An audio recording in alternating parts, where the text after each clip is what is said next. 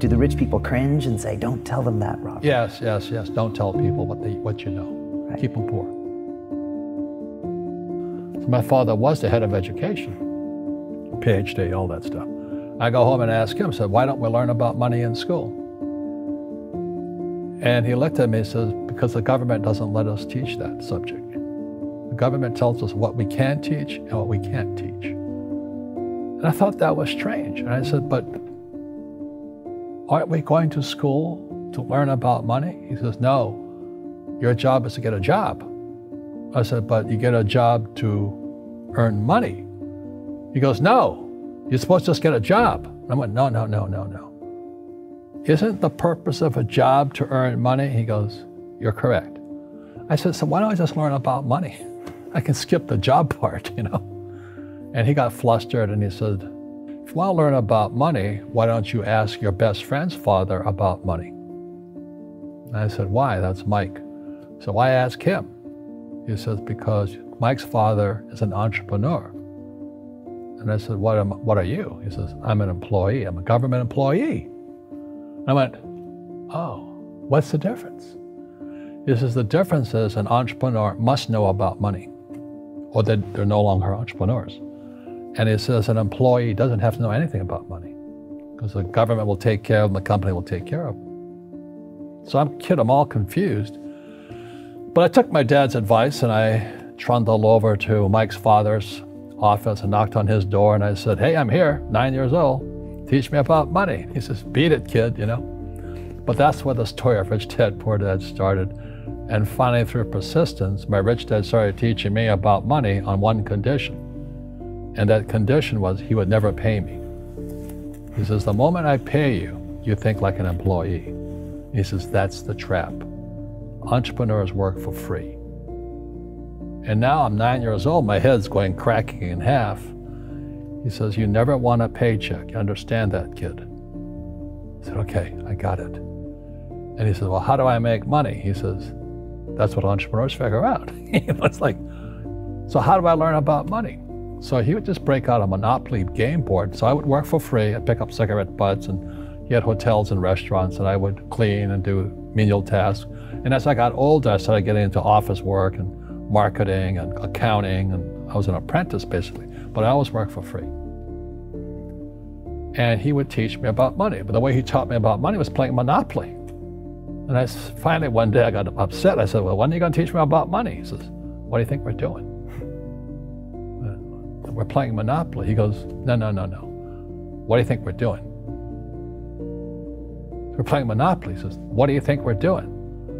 So I don't know. I'm teaching you about money. And then that's when, you have one green house. He says, there's many formulas for great success in money. There's thousands of them, but one of the best ones is found on the game of Monopoly. It still is today. 4 green houses, 1 red hotel. I said, what? He says, one of the greatest ways to acquire great wealth is playing Monopoly in real life. 4 green houses, 1 red hotel. Well, is that all there is? He goes, that's it. And he says, what do you think I'm doing? And I went, I don't know. So then he took me out and he showed me his greenhouses. And 10 years later, when I was 19, I was now in school in New York, and I come back to Hawaii, and Rich Dad had bought the biggest piece of land smack dab in the middle of Waikiki Beach. And when you go to Waikiki Beach today, you'll see the Hyatt Regency Hotel. That was his hotel. Just like the game of Monopoly. Just like the game of Monopoly. Acquired assets and they became bigger assets. He just kept what's called an assemblage, because that property wasn't that big at the time. So he had to buy out all the small guys. Because Waikiki was a little dirtwater little town. So he'd buy out this shop owner and buy that shop owner. And it took him a while, but he finally assembled this large piece of property. And then he and Hyatt put up this giant hotel. It just sold for $800 million. So that's how I learned about money.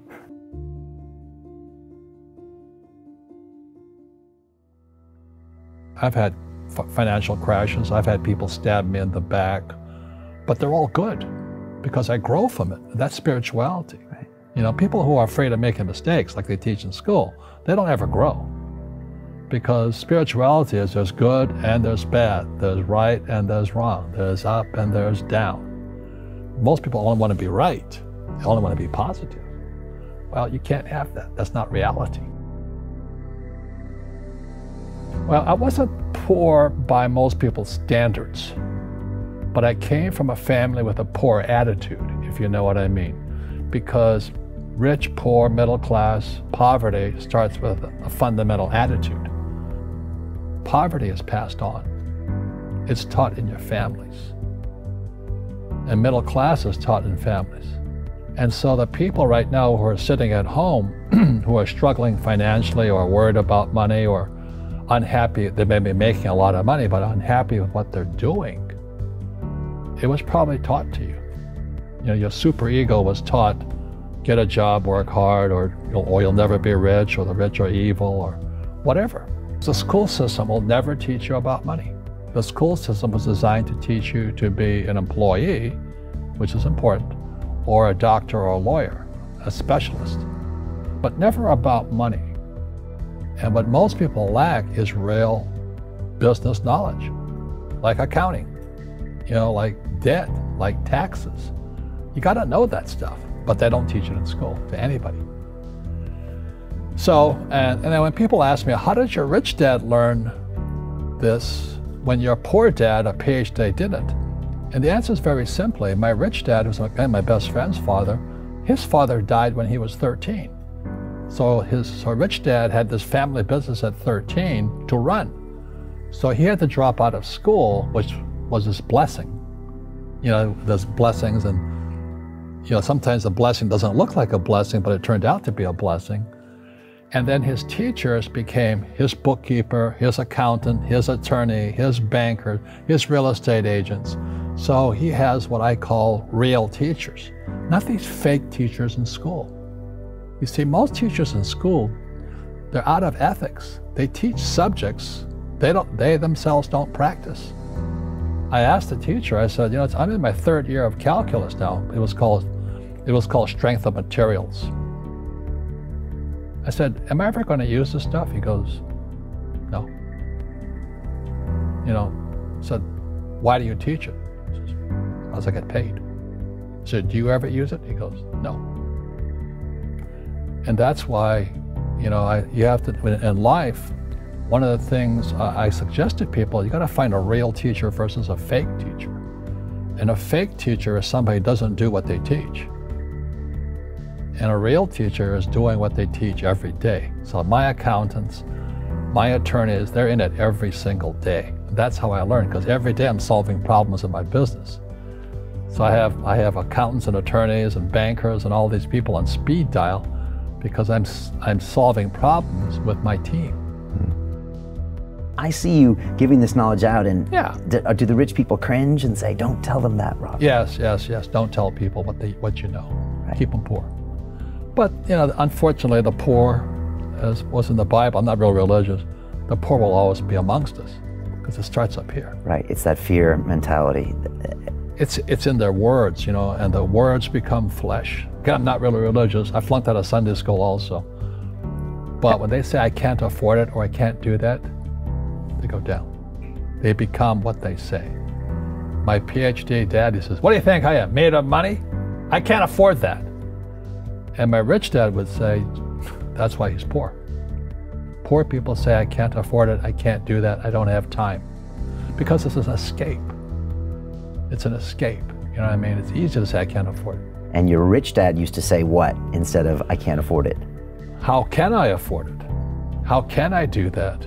You know, what would it take, or why should I do that? He says that a question opens the mind, a statement closes the mind. See, when you say, I can't afford it, your mind shuts down, and you become what you say. Rugby is a team sport, but so is soccer. The rules are different. And other people are golfers. They play by themselves. And so everybody's different. So my game financially is business, number one. Second is real estate. So what I say to young people is, you find your game.